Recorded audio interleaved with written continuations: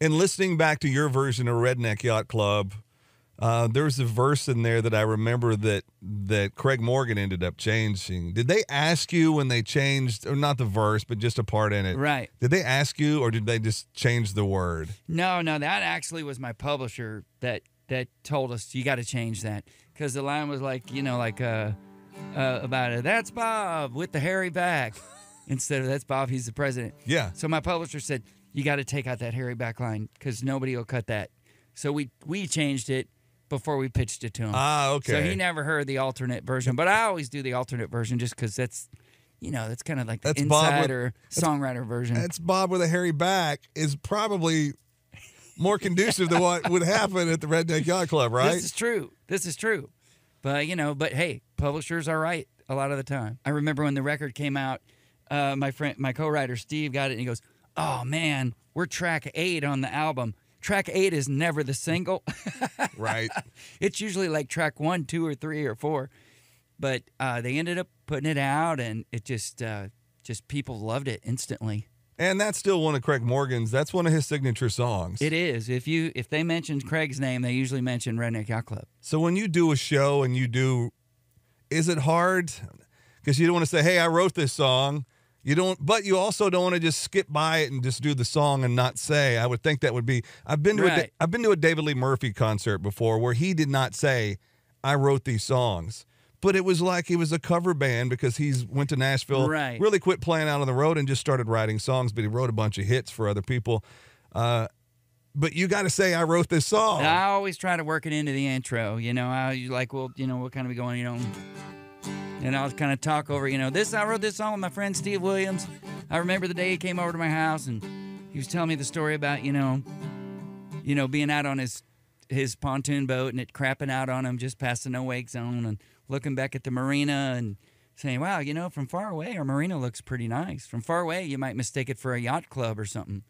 Nice. I see that. But you get a closer look and you find out pretty quick it's more of a redneck yacht club. When you hear that song come on the radio, do you get just as much excitement as if that's the song that you recorded in the studio? Oh yeah, 100%. And you're like, cha-ching. It's weird. It's almost like people say like they can recognize the sound of their own kid crying or whatever in a crowd. They can pick out their kid. It's the same thing. I could be somewhere, even if there's a radio playing softly in the background, I'll go, "Wrote that one." Because you're so tuned to it, I guess, because you're so familiar with the song. And then the friendship you struck up here with a lot of the different artists in our scene, and obviously you and Kevin Fowler. I remember way back when this whole ball game started, and y'all became close friends, and those songs just started flowing out from the both of you. Yeah, meeting Kevin changed my life, really. We got for the better. For the better, I think. For the better. Nashville's a tough town. Yeah. It's just very competitive, and the Texas music scene I just love, and it's great. When I started writing with Kevin and coming down here, I just fell in love with not only the music scene but the state of Texas and living here. And I thought, man, I never thought I would leave Nashville, but I think I'm leaving Nashville. And it's been great. We just love it. Just everything about living here, and there's just so much great music, and the camaraderie here in the scenes a little bit. I've been in Nashville and kind of stayed there for a while, and every scene is cutthroat. I won't try to kid anybody on that one, but the scene here is I try to tell everybody it's kind of a clique. It's like a little fraternity sorority, but once you're in, everyone takes care of each other here. It's true. It is a great community. Hanging out, Thom Shepherd live in our Coke FM Bud Light studios and live on Coke TV. Play us another song. I won't send out my requests. Okay. Well, you want to hear another new one? Sure. You want to hear the Jeep song? Let's hear the Jeep song. That one. I was in Pensacola doing a show, and the guy opening was a guy named Harold Booth, and he's a guy that's been around Nashville for years as a songwriter. He's an older guy, and he played me a little piece of this. I was like, wow. That's great. What is that? He's like, "Oh, just a little thing I'm working on. You want to help me write it?" I'm like, yeah. So.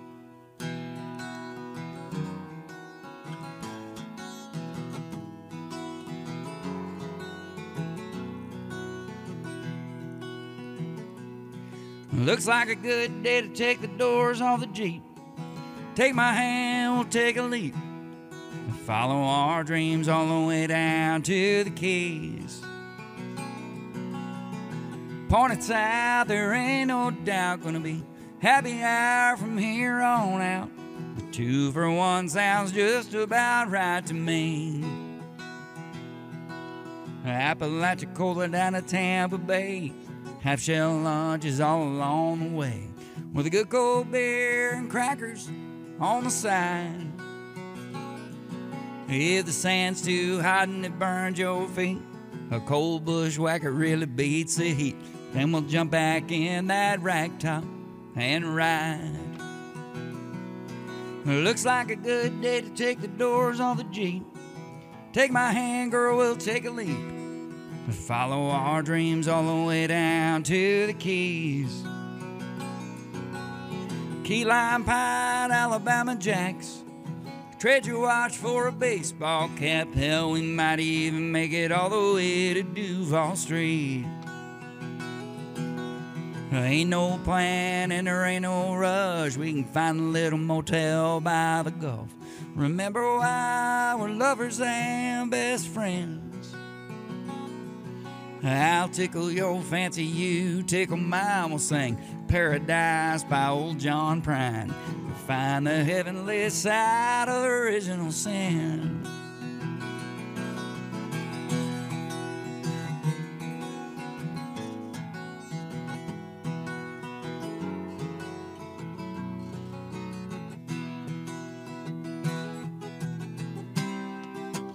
Destination nowhere.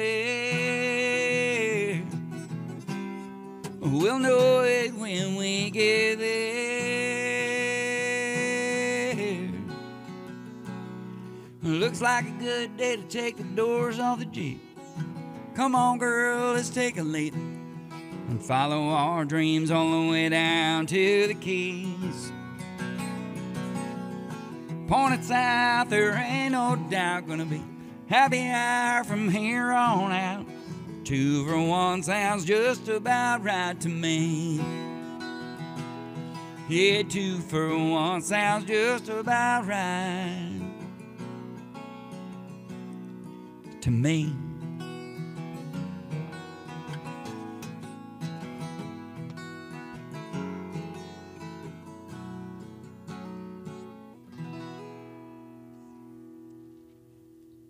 Thom Shepherd. Hey. Yes. The crowd goes wild. Yeah, thank you. That's a good song. Yeah,